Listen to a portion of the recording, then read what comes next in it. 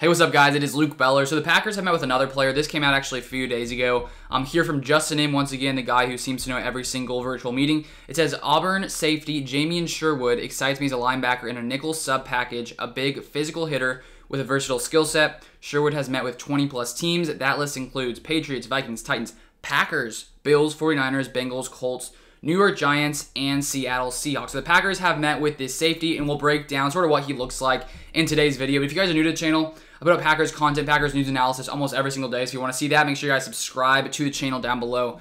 So taking a look at Jamien Sherwood, when we take a look here at PFF, sort of their big board and where they rank players, because they got a lot of good stuff over here.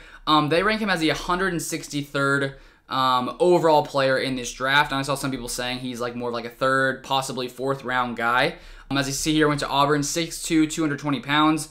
Sherwood is a big, explosive safety who will be coveted by man coverage teams at 6'2", 220 pounds. He can line up just about anywhere. So a very versatile guy, can do lots of different things. And so the Packers have met with him, which means maybe they could potentially like what this guy has to offer. So as you can see here, they see him as a third-round guy.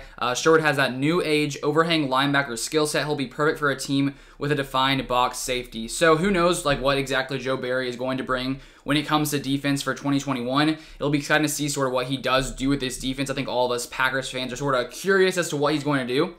Maybe a guy like this would fit well with the system. I honestly am not completely sure.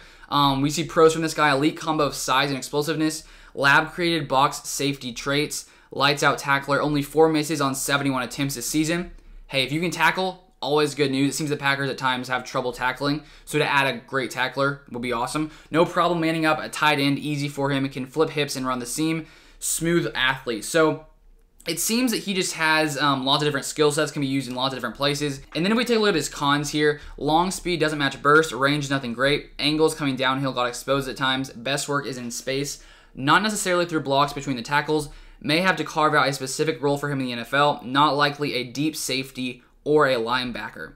Then here for their summary, it says, after a part-time role that saw him make a couple spot starts in 2019, Sherwood finally got the starting nod as a true junior this past season. While he didn't do much in terms of making plays, his role wasn't particularly conducive to that. He was often the guy tasked with eating blocks on wide screens or wide runs, and he did that admirably. He can take on receiver or tight end blocks with ease. While he could have used more seasoning and maybe ended up in the first round with a big 2021 season, Sherwood should still be an immediate starter in the box. And so if we look down here to his snaps by alignment, as you can see, he's utilized like everywhere. He's been playing in the slot.